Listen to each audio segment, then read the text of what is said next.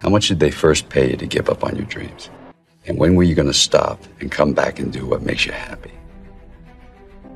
You know why kids love athletes?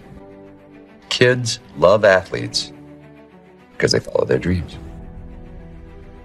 I see guys who work at the same company for their entire lives. They clock in, they clock out, and they never have a moment of happiness. You have an opportunity. Money's not everything. It's really not. And money can't make you happy. Money don't make you happy. I know a lot of miserable people with money. It's not money that makes you happy. It don't. It don't make you happy, but it'll park you right in front of Happy's house. And you can at least see if the stay there. I recommend money. I highly recommend it. And anybody that told you that money different about money is because they don't have none. But you got to quit listening to people that ain't got money tell you about money. Money the root of all evil and all that shit. You do evil stuff with money, but if you're a good person, you can do good stuff with money. You know, people say that money changes people. It really doesn't. You know what I learned about money? Money don't change people. Money allows you to be more of who you really are. See, if you're a kind person, when you get a lot of money, you become a kinder person. If you're an when you get a lot of money, you become a big hole. Money, it allows you to amplify whoever you really are. That's why when you see rich people acting like it's because they always been one. They always been a hole. They just had the money to flex on to show it to you. That's all it is. But you let their get some money. They finna show your something. And that's it. If you see a person that's cool with money, it's because he always been cool. That's what I recommend money, but it's all right. I'm gonna do this real quick. I was gonna show you a real simple thing I figured out a long time ago. Before I go today, I'm gonna share it with you. I'm gonna show you the simple way to become a millionaire. People ask me all the time, what does it take to be happy? And I always tell them it's really simple. One word, progress. Progress equals happiness. If you keep growing, you're going to feel alive. And if you keep growing, you're going to have more to give. It doesn't matter how many statues, Oscars they give you, or Emmys, or how much money you have in the bank. We've all seen people have all those things, and I get the phone call because they're depressed, or somebody commits suicide in that area. It's really an inner game, and I think that's what's missing for us today. Everybody's focusing on the outside world, and hell, there's a lot of things in the outside world you'll never be able to control. You can influence, but you can't control it. This, your mind, your emotions, your body, you have 100% control over what you do with these things, and that's where the game is won.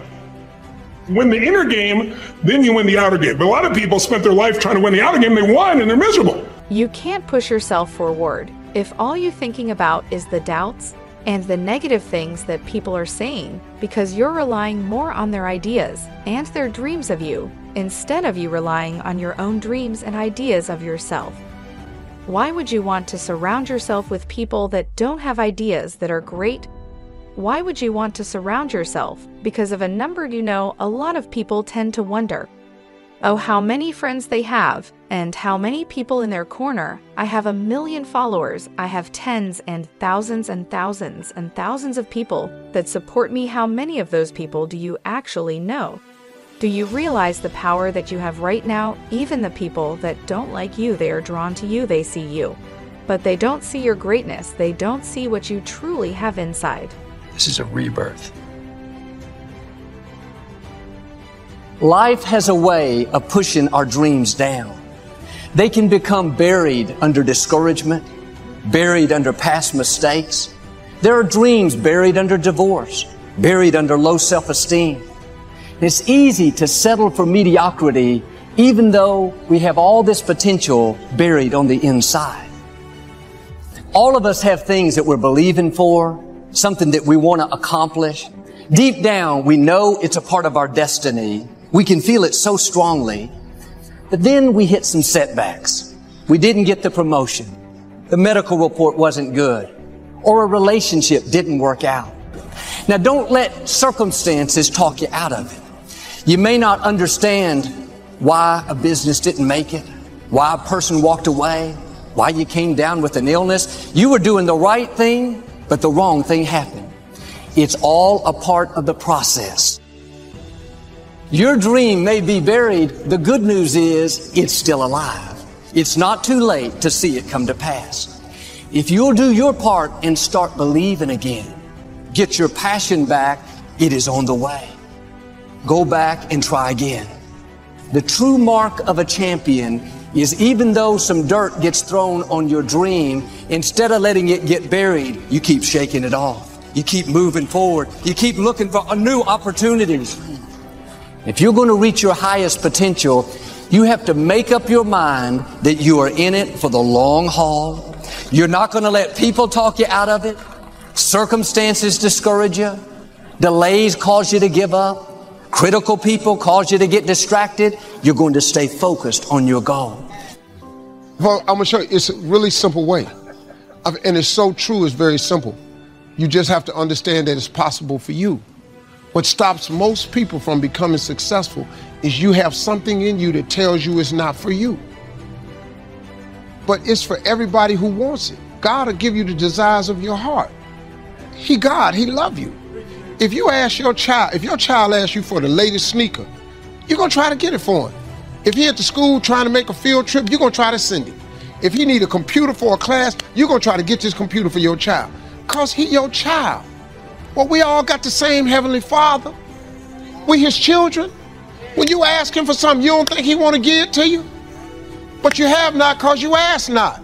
Most people don't even ask God for the right stuff. Keep wasting God's time with all these little bitty requests. You're talking to God. Why you keep going to God with this little stuff? Lord, help me make my rent. Don't He always? Why don't you ask for a mortgage? You're talking to God, man. This is the same dude that made heaven and earth in 6 days. Go to the new car section. You're talking to God. You're asking God for little stuff. God don't care nothing about no used car. You want a used car, He'll give you a used car. Ask for a new car. You gonna ask God for $500? Might as well ask Him for 50 grand. It's really simple. I'm telling you, man, I figured it out. I ain't smart. I ain't got no education. I ain't got no degree of any kind whatsoever. Graduated with a high school diploma. Graduating class was 695 people. I graduated 690. You know, when you do the thing that you're born to do, there's nothing else you could have done. There's nothing else I could have possibly done. I was born to do this. God gave me this gift. You've got to discover your God-given gift. Your gift is the thing you do the absolute best with the least amount of effort.